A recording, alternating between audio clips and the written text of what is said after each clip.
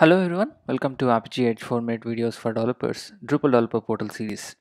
In this video, we're going to see the power of Drupal out-of-the-box modules in Developer Portal. Prerequisites for this video, you need Apigee Edge account and you need Apigee Edge Drupal-based Developer Portal with an admin access. In this video, we're going to see how to leverage Drupal contributed modules that comes out of the box with Apigee Developer Portal and enable new features on Developer Portal with ease. Let's get started. As you can see here, I'm logged in as a Drupal administrator and I can see the Drupal admin menu on top of the screen.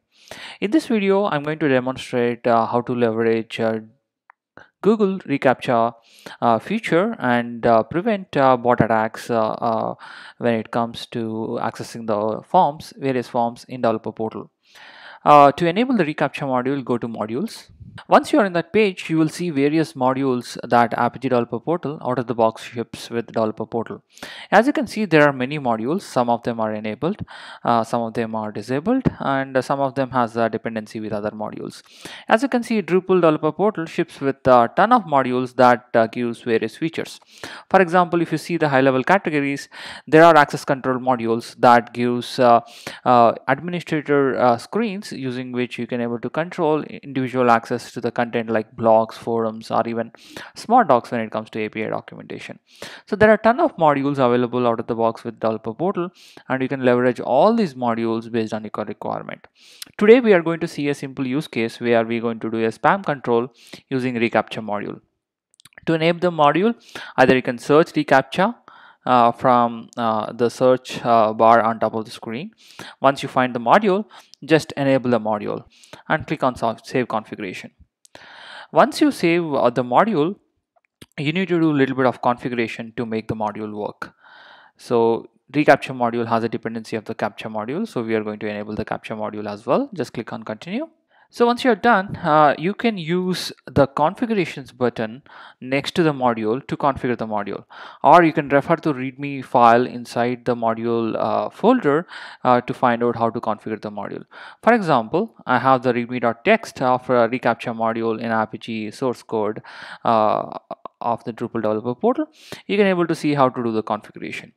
So you need to enable the reCAPTCHA module that we have done, and we need to go to configuration screen where we can configure the reCAPTCHA module settings. We need to register the website at Google reCAPTCHA to get the keys. So I'm going to do that.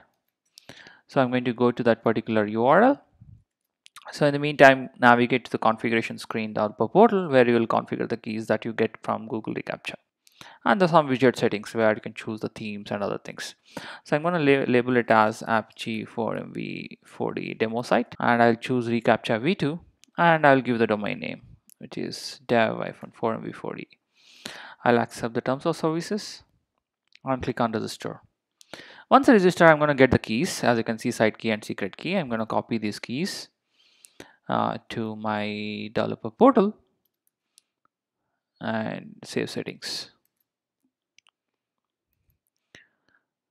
So once it is done, you can enable the reCAPTCHA spam control feature on different forms. You can able to do that on CAPTCHA settings. So click on CAPTCHA. You will see various forms, and you can able to choose the form on which you want to enable the spam prevention control. Let's say I want to enable this on user login or even user register form. So I'm going to choose reCAPTCHA, the CAPTCHA type, and I'm going to click on save configuration. Now if I go to registration screen, I should see the reCAPTCHA validation. So I'm opened the site in an incognito mode, and if I click on register, I should see a reCAPTCHA form that will validate the users. There you go.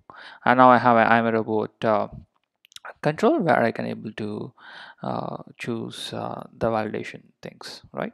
So that's how you can able to quickly leverage Apigee Drupal modules, and you can able to get the desired feature within few minutes. Hope you have enjoyed this video. If you like these videos, please subscribe to YouTube channel to get notified whenever there is a new 4-minute videos for developers. If you have any questions, please feel free to post your questions in community.apigee.com. Thank you for watching this video.